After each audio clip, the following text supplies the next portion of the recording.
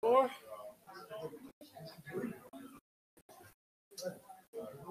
Never mind.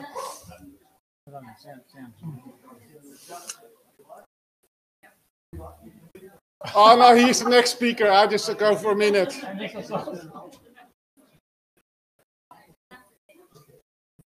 Welcome to the first session of contributed talks this afternoon. I think we got 6 speakers. Sorry, I just jumped in. Our first speaker is David Watts from CSIRO, and he'll be talking about. I have the title on my phone. Sorry, you have to say it yourself. Wait till the slides get up.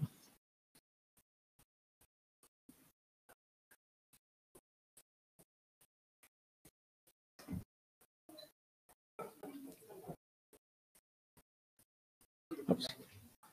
Go back one? Okay, thanks. I've been around for a very long time, since essentially OBIS started in about the early 2000s. OBIS started as a project of the Catalogue of Marine Life, and it was started in the late 90s, I think, very late 90s. And I was in the Antarctic Division Data Centre in 2003 under Lee Belbin, and Rutgers University sent an email saying, we would like your seabird data. We had 50,000 seabird records of the Southern Ocean between here and the Antarctic, and they wanted the data.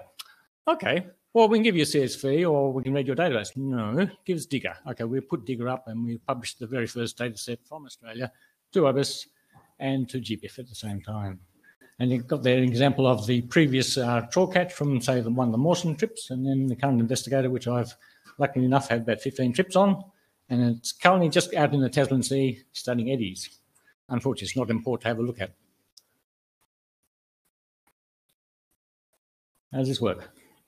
Okay, back to the start. So we had, as I said, 50,000 records. Part of that big data set is now about up to 150,000 records.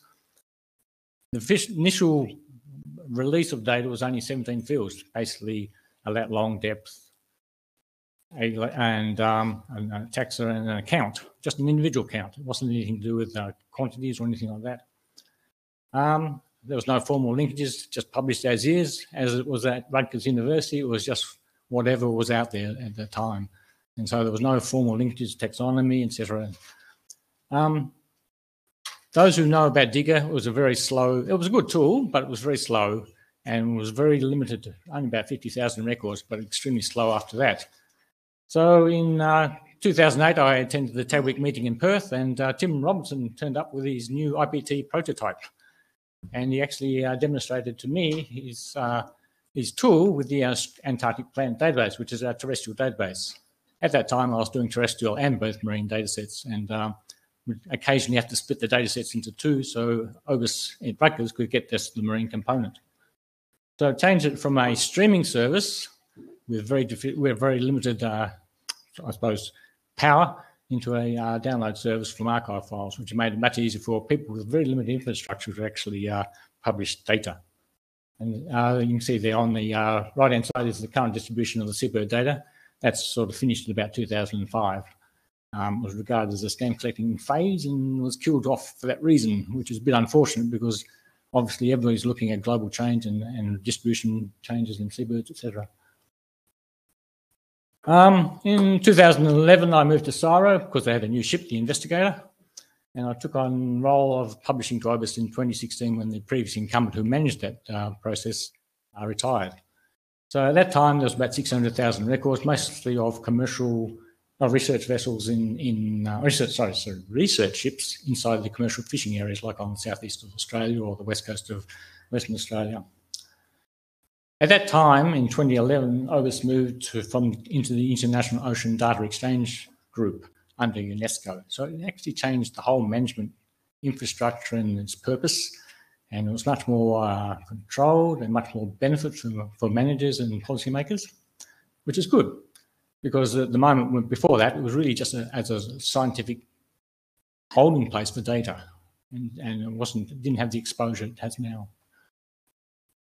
The World Register of Marine Species was being instantiated. It started off as a European, and then they took over the world, And then OBIS expects all its biological data sets to be linked to that, which is great because it's a global data set and they provide web services to harvest, to match taxa, etc. like that. Occasionally we get Australian species. Of course, there's a lot of endemic Australian species. And we actually can provide worms with additional names that they can go through their taxonomic editors and add to the register, which is fantastic. So slowly over time, worms has been built up. Now, OBIS has a particular remit. It expects data from only its harvested, only its endorsed IPT nodes. So I am responsible, and along with my colleagues, to make sure the data is the best quality possible. And in the past, I suppose people will publish anything and anywhere, especially to GBIS and OBIS in the early days. But the whole game is to raise the bar of the quality of the data before it gets out the door. So in about 2017, there was this paper on this new data structures of event core and occurrences and extended measurement effect. That went out in 2017, and we're only just now seeing evidence of that being presented in the portals. And a lot of our data is actually now in that sort of format and ready to be delivered to the ALA and other places where they can handle these richer types of data sets.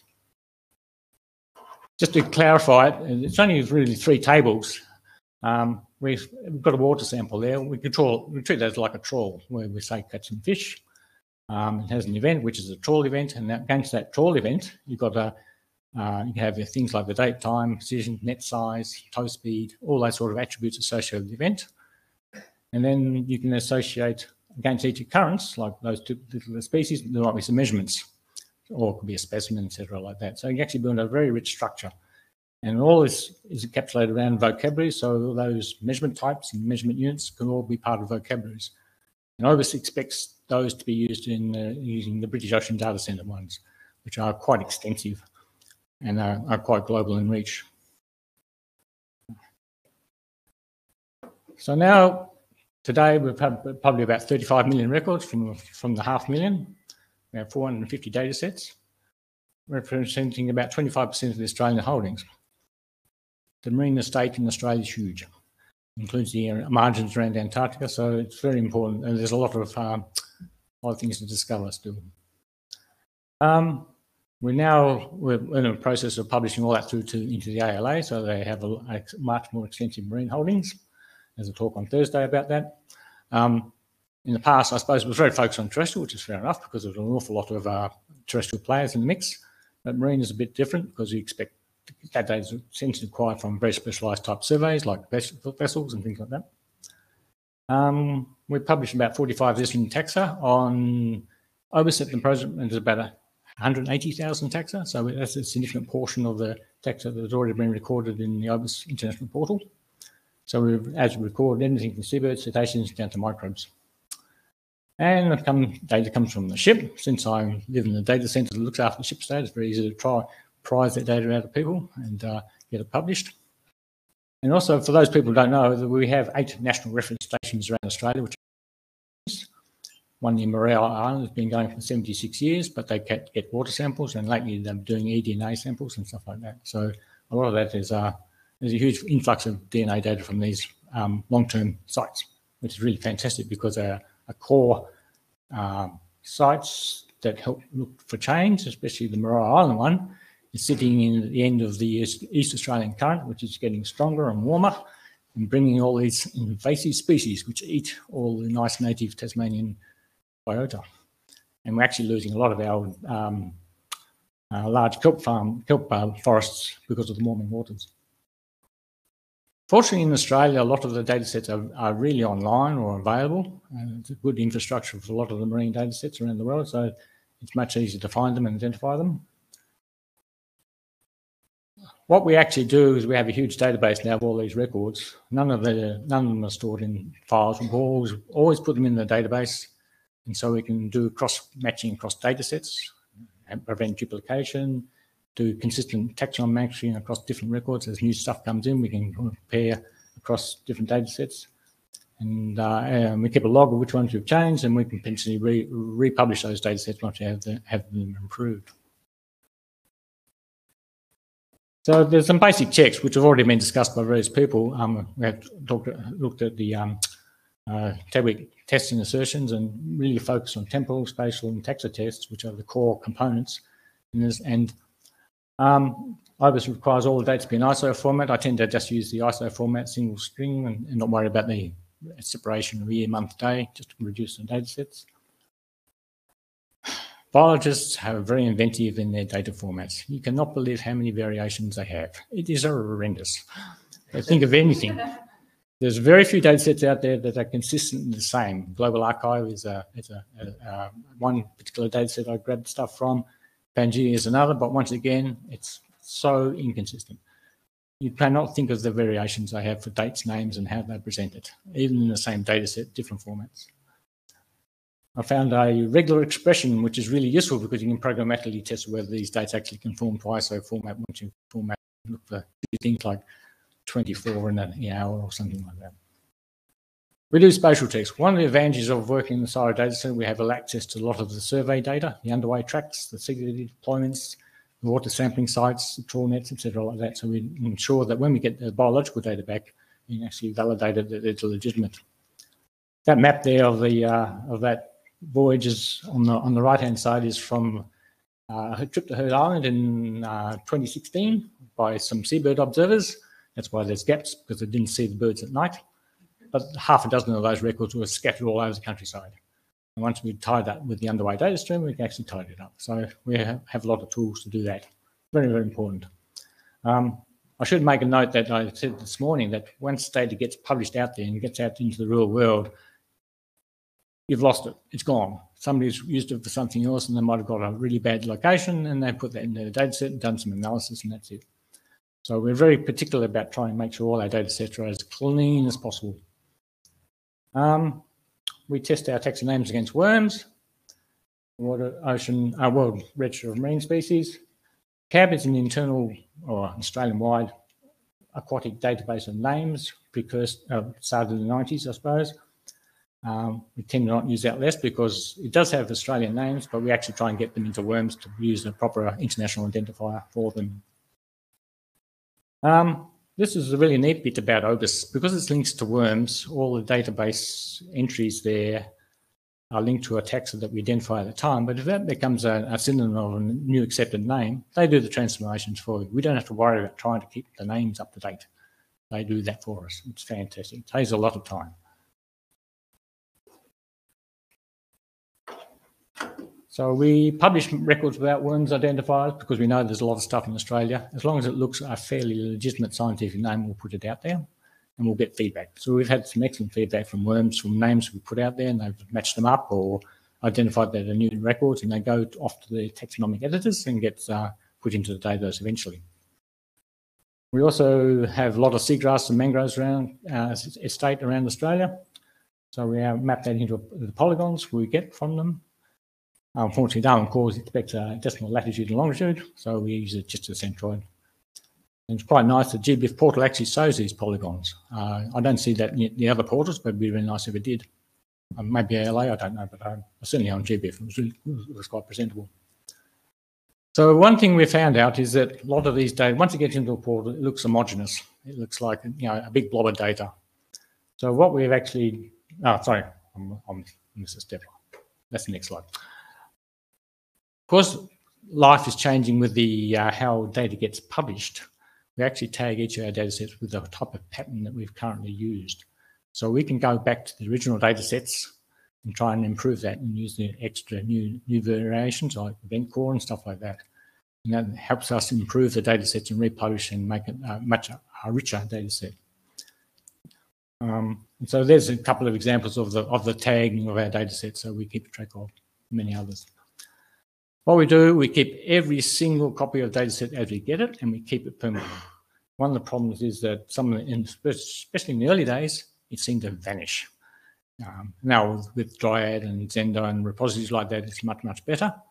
But nevertheless, we want to capture the instance we grab that data. We might have made a mistake.